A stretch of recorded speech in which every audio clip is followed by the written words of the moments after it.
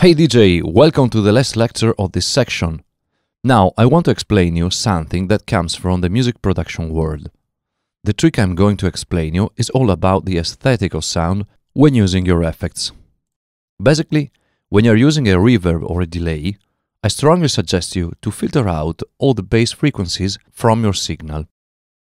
Let's take an example the reverb. Let's try to listen to the track with the only reverb applied, and let's focus on the rumble you will hear on the bass frequencies area.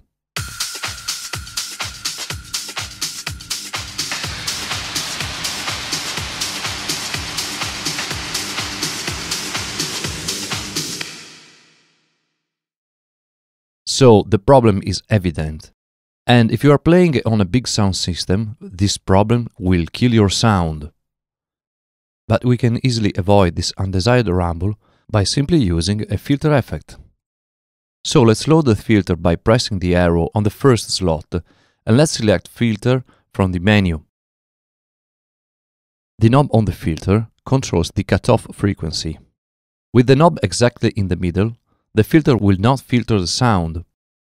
While if we turn the knob clockwise, we will obtain a high-pass filter, where all the bass frequencies will be cut out. Let's listen. On the other hand, if we turn the knob counterclockwise, we will obtain a low-pass filter, where all high frequencies will be cut out. So what we want to do here is to cut the bass frequencies before the reverb.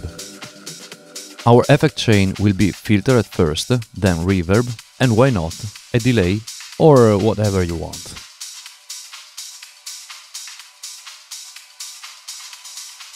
In this way, the reverb and all the other effects will process a signal already filtered, and the rumble we heard before will magically disappear.